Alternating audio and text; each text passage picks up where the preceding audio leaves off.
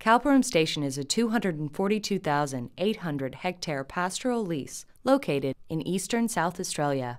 The station lies near the transition from semi-arid to arid zone. It supports extensive areas of mallee, some chenopod shrublands and riparian woodlands, and ephemeral wetlands. Calperum Station is a long-established pastoral lease in the Riverland of South Australia. After about 150 years of grazing, it was actually purchased with private philanthropic funds and Commonwealth government money, destocked, and since the mid-90s it's been used really as a landscape management training area, a place for communities to try new things about managing landscapes and get involved, and more importantly a place for education and training and capacity building. The station is also the perfect backdrop where students from La Trobe University's Albury-Wodonga and Melbourne campuses are introduced to the ecology of the Australian arid zone. Arid zone ecology is one of 2 new field trip-based subjects offered by the Department of Environmental Management and Ecology at La Trobe Albury-Wodonga.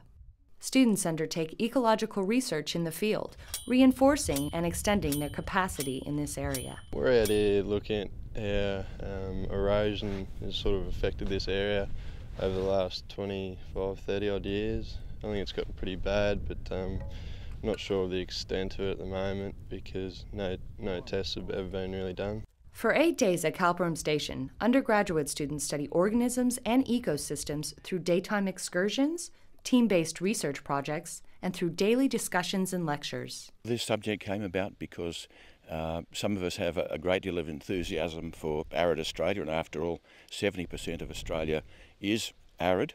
It's an important part of the geography of Australia, and we wanted to take some students out, let them have a bit of a look at least a little bit of this, as well as develop their field techniques. What we're doing is trialling out an application, seeing how we can use this iPad in the field and make use of it. So what I'm using it for now is taking photos, using the 8-megapixel camera, taking videos, taking notes on it, and at the end of the camp I'm able to then transfer it onto the internet and give it to all my team members. In both subjects, students are split up into approximately 8 groups and look at different components of these ecosystems. Some groups are working on soils, analysing the properties of those. Some groups are looking at vegetation. We have 2 groups looking at macroinvertebrates, one at terrestrial and one at aquatic. We have a group looking at mammals, and we have a group looking at water birds. So they're all going to come together at the end of this subject and combine all of the knowledge that they've gained about these different components of the ecosystem and gain a basic understanding of the whole of the arid zone. We're running a subject that has some online components so that they don't come out here ignorant, but they've read up a bit before it, and then we come out here and we run some research projects. We're running 7 research projects with 5 students a group. That means they can get together, have a fairly good interaction with each of the staff members and a good interaction with the other people they're working with.